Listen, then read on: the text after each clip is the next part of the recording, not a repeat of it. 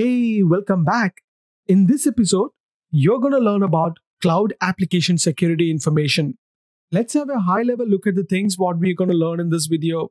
So after this episode, you should be able to manage cloud app security alerts, describe the risk score in cloud app security, and you would be able to use the cloud discovery dashboard as well.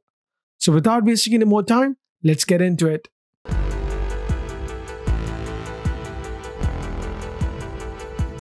So before I talk about discovered apps, let me show you where you can find discovered apps and how can you go to Cloud App Security portal. You can navigate to Cloud App Security by going into portal.cloudappsecurity.com and sign in with your credentials.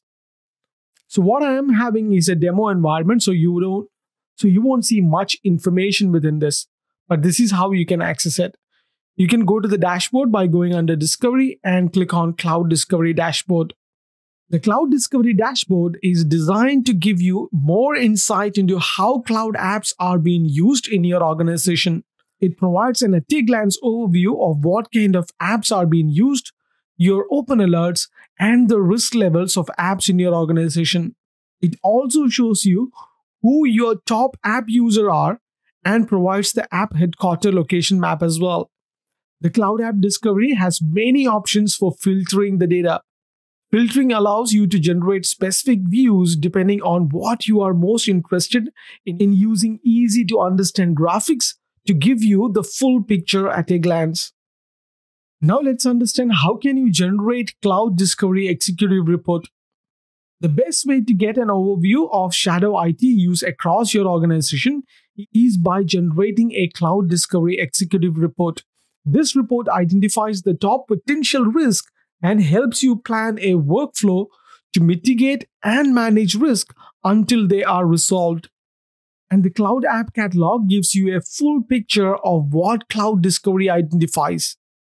And the Cloud Discovery analyzes your traffic logs against Microsoft Cloud App Security's Cloud App Catalog of over 16,000 apps that are ranked and scored based on more than 70 risk factors to provide you with ongoing visibility into cloud use, shadow IT, and risk shadow IT processes into your organization. The Cloud App Catalog rates risk for your cloud apps based on regulatory certification, industry standards, and best practices. Now let's understand how can you customize the risk score. The Cloud Discovery provides you with important data regarding the credibility and reliability of the cloud apps that are used across the environment. Within the portal, each discovered app is displayed along with the total score representing Cloud App Security's assessment of their particular app's maturity of use for enterprises. The total score of any given app is a weighted average of subscores relating to the subcategories which Cloud App Security considers when assessing reliability.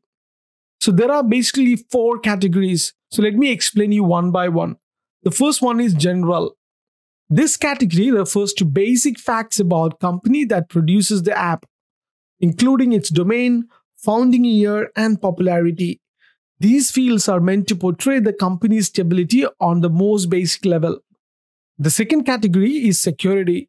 The security category takes into account all standards dealing with the physical security of the data utilized by the discovered app. This includes fields such as multi-factor authentication, encryption, data classification, and data ownership. And the third category is compliance. This category displays which common best practice compliance standards are upheld by the company that produces the app. The list of specifications includes standards such as HIPAA, CSA, and PCI DSS. And the last category is legal.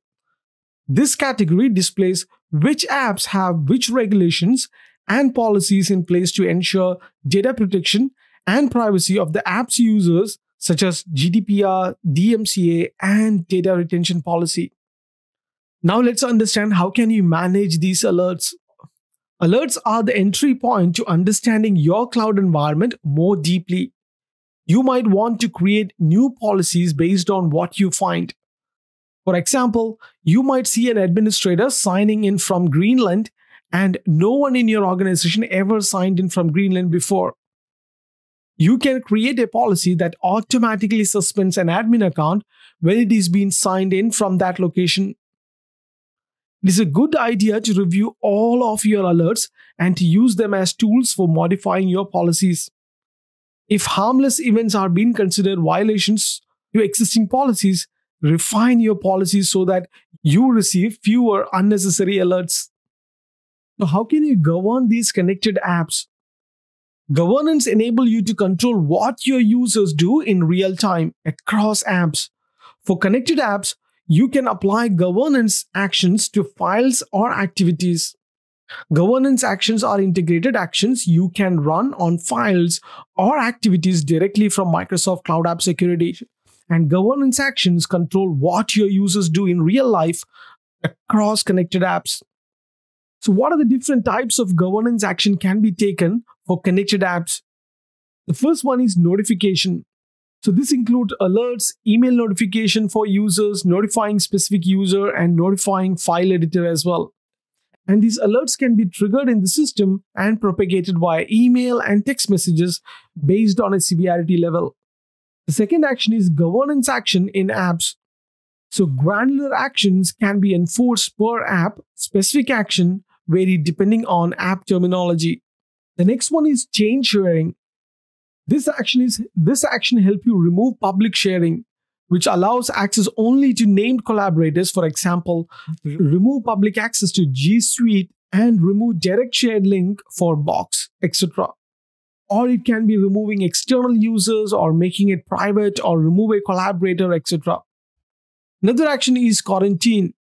This will help you put users in quarantine and allow self-service by moving the file to a user-controlled quarantine folder. The next action is to inherit permissions from parent.